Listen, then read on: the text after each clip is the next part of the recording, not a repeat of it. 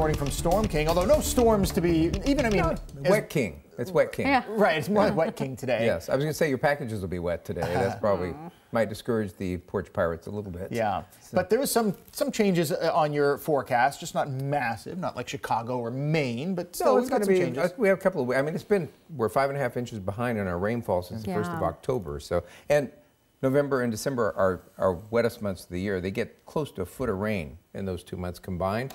So we're behind. A little behind right now, but it's still early. There's lots of time. Don't panic yet. Might start to see things turn wetter towards the end of next week, and maybe cool enough that we may start to accumulate some snow in the mountains. So don't sell your skis or snowboards quite yet. It looks like there's still plenty of time for the season. Take a look outside this morning. Doppler radar, it's a little jumpy right now because there was an outage for a while, but it's back online. You see that front actually moving on across Puget Sound as we expect, and so that steady rain we saw now turning to off and on showers, and those are going to diminish during the course of the morning.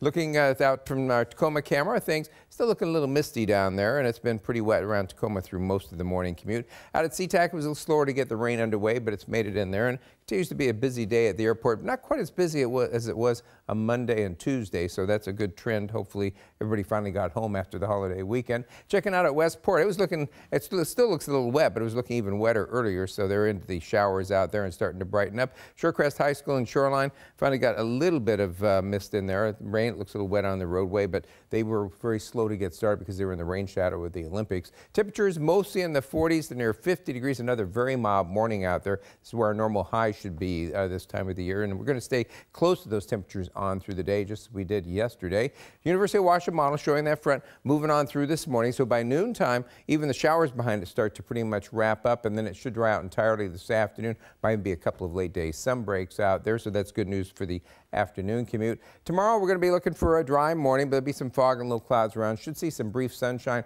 before we see a little warm front bring a couple showers in here late afternoon, evening. That's not going to amount to much. That moves right on out of here, and then as we head towards Friday, we'll see a cold front kind of rotate up out of California, giving us a little bit of wet weather, turning to showers on Friday, and we should dry out as we head over the weekend. So for today, we're going to be looking for that rain. It's already turning to showers. Those are going to pretty much wrap up by noontime today, and then mostly cloudy this afternoon, upper 40s. Tomorrow, overall, partly sunny early on, and then clouds increase, and we see a chance of a few showers late afternoon or evening.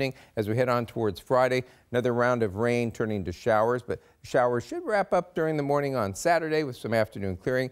Morning fog, then sunshine Sunday and Monday, though cooler mid to upper 40s. And then Tuesday, showers and sun breaks. And as I said a few moments ago, we're going to be looking for some wetter weather and maybe cooler weather towards the end of the week, which might bring some snow to the mountain.